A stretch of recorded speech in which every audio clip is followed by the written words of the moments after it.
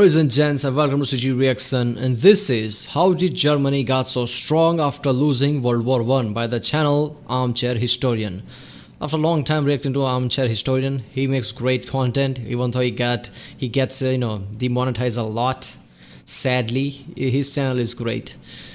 So yeah, how did Germany got so strong? I always thought that the Germany, obviously Hitler and Nazi had so many equipments and weapons, as I've said in the past, that he duped his own people. He started with Volkswagen and the Beetle. He told people that he's going to give a car to the people if they all chip in every month with their payment.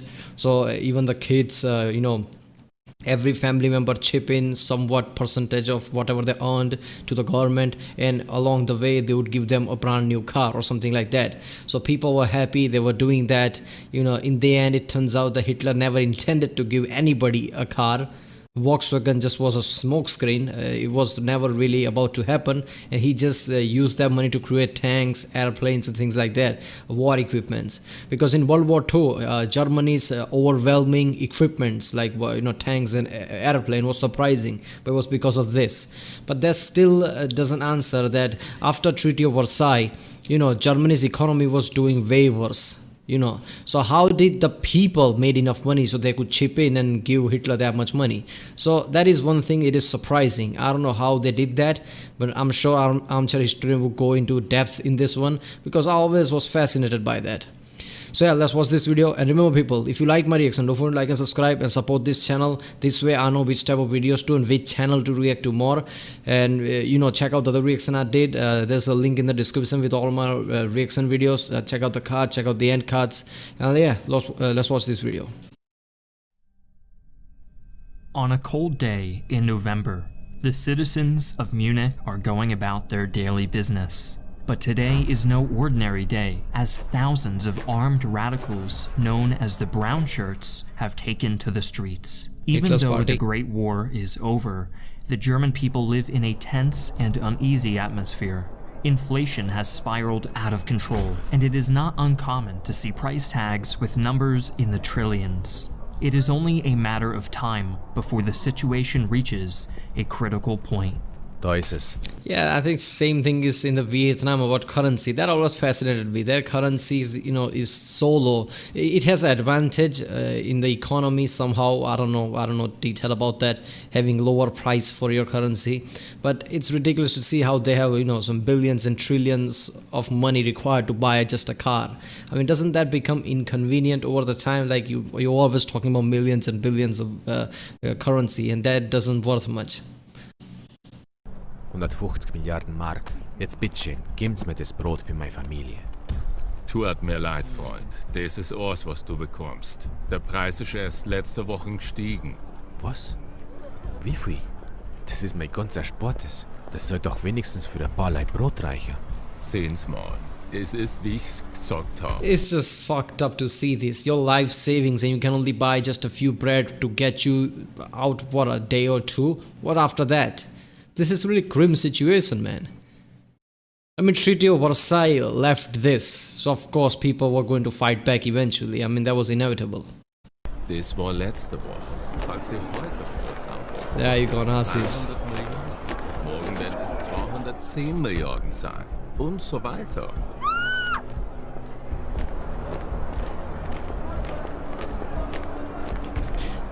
The screaming thing was unnecessary, because at that time I highly doubt people saw Hitler as evil, because people are already pissed off and they see Hitler marching and giving his speeches, and people kind of agreed with him too at the time.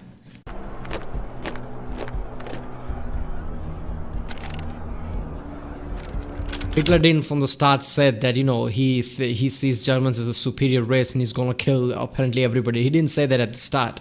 He just said the normal thing that people wanted to hear, like how economy is going to trash, I can solve it and things like that.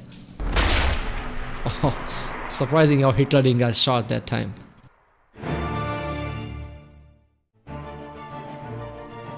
I think he put somebody in front of him. Before we delve into this video, I'd like to take a moment to talk about today's sponsor. Call of War is a free online strategy game that allows you to rewrite the history of the Second World War alongside millions of users in a player versus player environment. take control of one of the many countries spanning the globe. Description below within the next 30 days, and you'll unlock the amazing new player pack, which includes a month of high command and 13,000 gold. Yeah, people, go to spons.org/The Armchair War and support this channel, because Armchair Historian's videos always get demonetized by YouTube. So, you know, because he covers lots of content the YouTube sees as an issue. So, you know, this channel really needs your help, because this is a great channel. It covers a great part of history, and that channel really does need your help. So support that channel. Hi, I'm Griffin Johnson, the Armchair Historian. In this video, we will cover how Germany went from being saddled with debt and suffering the worst inflation in history to somehow conquering Europe, all within the span of just 20 years. That's ridiculous. While the German National Socialist Party appeared to have brought the economy back on track, we'll also examine how in many ways it didn't. But first, we need to establish just what crippled the German economy, and that requires going further back to the ashes of the Great War, when all hope seemed lost. Shortly after the German surrender on the 11th of November 1918, a socialist uprising forced Kaiser Wilhelm II to abdicate without designating an heir. In the wake of this upheaval, the German monarchy was dismantled, and a new government, popularly referred to as the Weimar Republic, rose to take its place. This new government was forced to sign the humiliating Treaty of Versailles in June 1919. In addition to being forced to pay crippling war reparations, the industrial heartland of the nation was occupied, and the German military was all but dismantled. Public perception of the new republic quickly became overwhelmingly negative, with many patriotic Germans blaming the revolution for their capitulation during the Great War, a national myth that would have devastating consequences further down the line. With virtually no industry and a population hostile to taxation, the Weimar Republic resorted to a solution dear to the hearts of economists everywhere: printing money to satisfy its debtors. Inevitably, this resulted in hyperinflation, and the German mark plummeted in value. At its lowest point in late 1923, a little over 4 That never works, man. Your money only has value if people agree it has value. You just print out money, that's just gonna lower its value, I guess. I saw the video of how to fail a democracy 101 about, you know, Weimar Republic. In that it saws that, you know, Germany's foreign minister Gustav Stresemann, he was one of the key figures that made sure the economy rose up after World War I. So that kind of explains it, how Germany kind of kicked back. Obviously they have failed too, since, you know, Nazi party took over, because people were still pissed off. Trillion German marks was equivalent to a single US dollar. In the end, a desperate Germany appealed to the British and Americans for assistance, resulting in the enactment of the Dawes Plan. This plan introduced a new currency based on the gold standard called the Rentenmark, and loaned Germany a massive amount of money to restart its industrial sector. Under the Dawes Plan, the Weimar Republic enjoyed a few years of relative stability and recovery, but in 1929, the Great Depression struck, and funding from the United States evaporated almost overnight. Worse still, Germany's creditors began rushing for repayments. As we know, you know, by seeing oversimplified Prohibition video, the Prohibition was one of the key thing that, you know, made this depression possible, plunging the country straight back into financial ruin. While a series of German chancellors like Franz von Papen and General Kurt von Schleicher were busy handling the fallout, a new political faction began to emerge: the National Socialist German Workers' Party, or simply the Nazi Party. Founded in 1920, they preyed on middle-class fears of a communist uprising for support, and promoted an extremely antagonistic, anti-Semitic platform that demanded a racially pure Germany. Despite surging in elections and soon becoming the most popular party, the National Socialists lost 2 Nazis suppressed everybody, who'd have thought? million votes in the Reichstag elections in 1932. Seeking to capitalize on this weakness, the conservative establishment within the Republic thought the time was now ripe to pacify this violent party by welcoming some of its leaders into power. Surrounded by conservative ministers and only having a handful of allies in cabinet positions, Nazi leader Adolf Hitler was appointed Reich Chancellor by President Paul von Hindenburg in January 1933. The conservative establishment thought they could control him for their own ends, but they couldn't have been more wrong. Suffice to say, Hitler and his movement could not be contained. The methods by which Hitler went from being essentially a lone chancellor surrounded by his opposition to having complete control of the government could warrant its own video. But soon enough, the Weimar Republic was no more, and the National Socialist Party was in full control. Using a new secret police force, the Nazis built a system of violent oppression and surveillance, attempting to silence dissent and unify the country towards one goal: war. With the outward display of public support, the Nazis first decided to tackle the unemployment problem. In reality, the next decade would merely see the expansion of the German military under the manipulative guise of repairing the economy. In some instances, instead of creating jobs, they simply distorted the numbers by encouraging young couples to get married through generous marriage loans, which removed women from the workforce. This reduced the pool of economically active people, thus creating the illusion of a falsely esteemed work. What the hell? They encourage people to get married so women go out of the pool of employment since they are pregnant or something. So in that way unemployment goes down. That's just stupid, man, and clever, really clever. Force. Other shady tactics including counting part-time workers as fully employed or even classifying forced laborers and prisoners as full-time employees. Additionally, in accordance with Nazi racial policy, many Jews were forced out of their jobs or had their businesses confiscated and redistributed to non-Jewish businessmen who displayed loyalty to the party. This falsifiable image of economic recovery opened. Alright, first of all, how does that even help? How does that inflating the numbers, like there is not much of unemployment anymore, how does that actually help the economy? It's just lying, isn't it? So how did they got the money to build all these tanks and planes? And damn, man, Jews, I mean, in the Roman times Jews were screwed.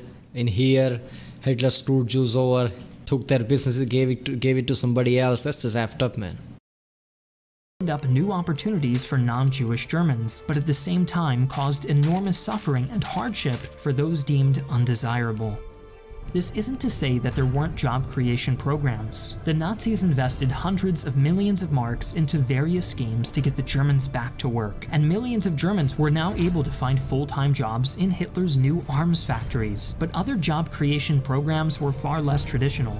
Co-opting an existing labor program called the Voluntary Labor Service, the Nazis forced the unemployed or people receiving welfare benefits to volunteer for hard labor like farming or clearing earth for the state's massive construction projects. Hundreds of thousands of Germans were forced to toil in abysmal conditions for lower pay than they were even receiving under the welfare program, and any who expressed complaints were sent to early forms of the concentration camps. Oh, okay.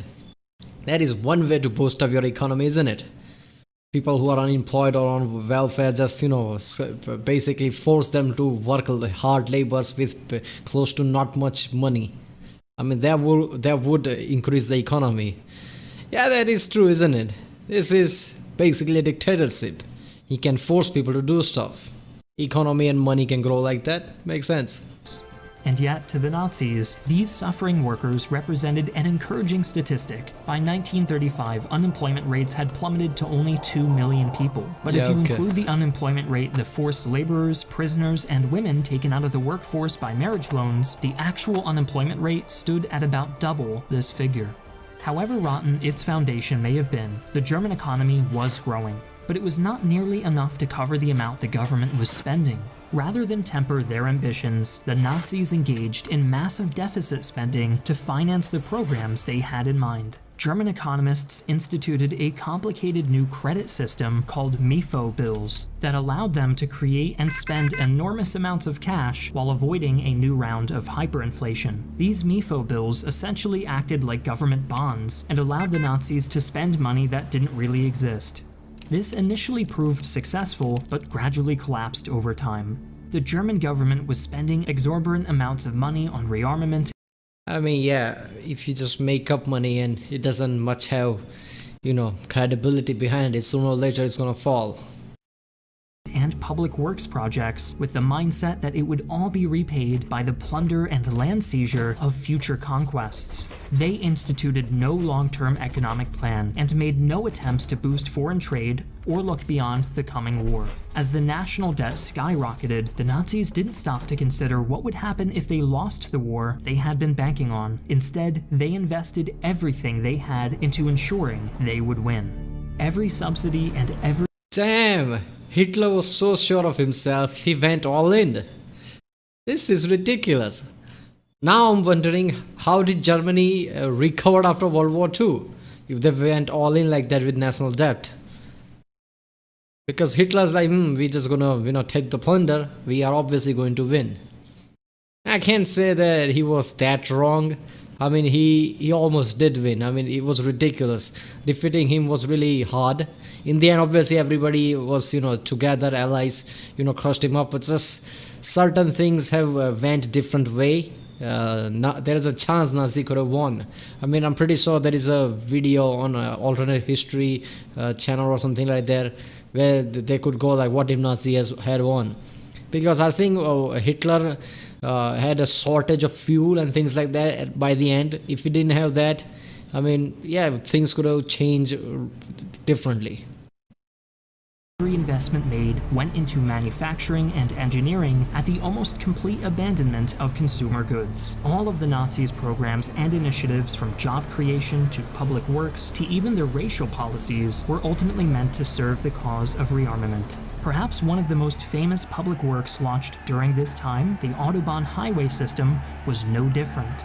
Financed in part by laws that granted 1 billion marks for infrastructure projects, the Autobahn was marketed as a massive modern highway system for the new German citizen to proudly tour his country behind the wheel of a shiny new car. Unsurprisingly, it also had another purpose. Hitler envisioned the highways of the Autobahn as the main arteries of a new military mobilization system. Man, Hitler's such an a-hole, isn't he? He was like, I'm going to give you a car, I'm going to give you a new Beetle. You know what? I'm also going to improve the Autobahn that already exists and make sure that it's properly connected to every single side of the country.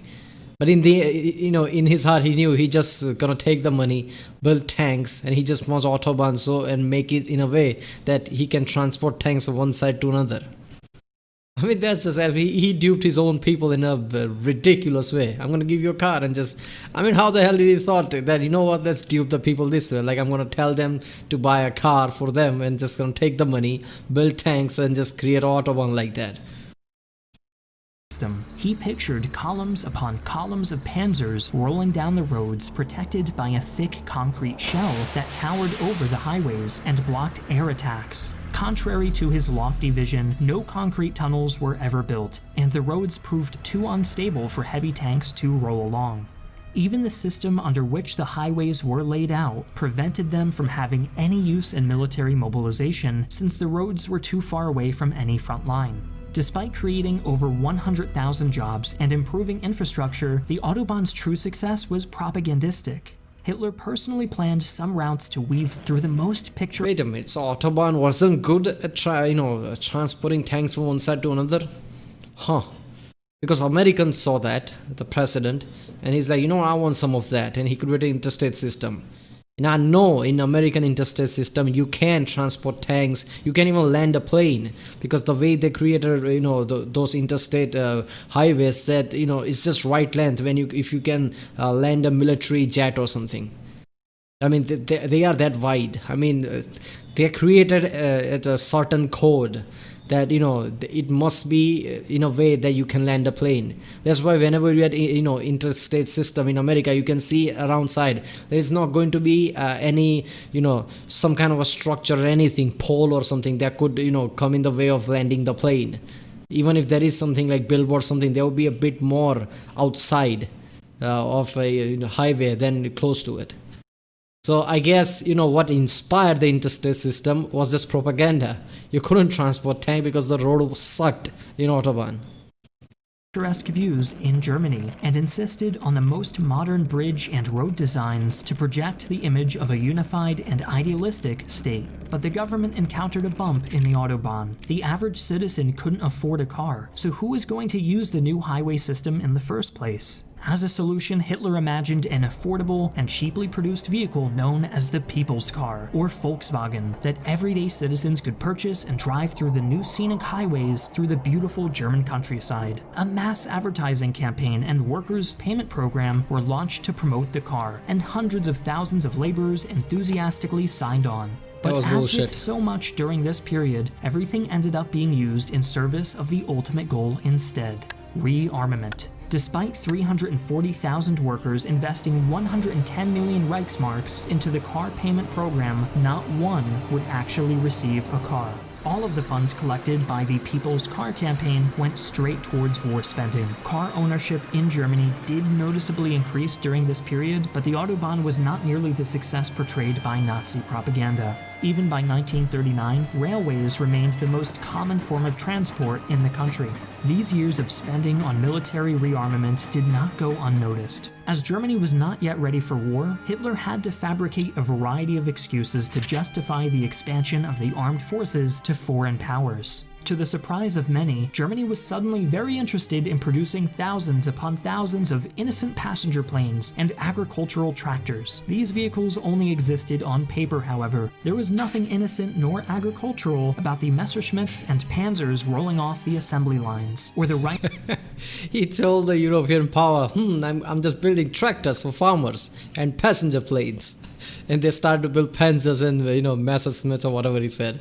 Oh, that is just effed up. Rifles and howitzers emerging under the table from civilian manufacturers across the country. This disguised military buildup culminated in 1935 when mandatory conscription was passed, and by the end of the year, the army had grown to nearly 800,000 men, over 8 times the maximum set by the Treaty of Versailles. With this act, the last of Germany's non-Jewish unemployed men were swept into military service, and unemployment was, on paper at least, fully eradicated. The result of all of this was that Germany entered the Second World War far better off than it had been at the end of the last Great War. The gross national product had surged to well over 100 billion Reichsmarks in 1939 from a low of 60 billion in 19. So he took every other unemployed people and he just like, forcibly enlist in the army. So in that way, nobody's unemployed. 1932. And to all, it seemed that Germany had fully regained its strength. But while unemployment was down and manufacturing and capital were up, many of those so-called employed Germans were slaving away in a labor camp, and that capital was contingent on the complete success of the war. Further, the benefits from all of this economic success were skewed heavily towards those considered true Germans, and came at the expense of everyone else. Like the Autobahn, unable to carry Hitler's tanks, the Nazi economy was shiny on the surface, but hollow at its core.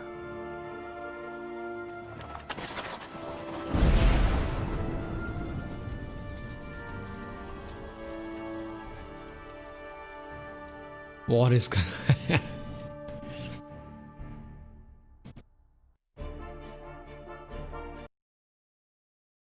That was so damn horrible, the way Hitler masterminded everything, and the level of horribleness that had World War II all around it.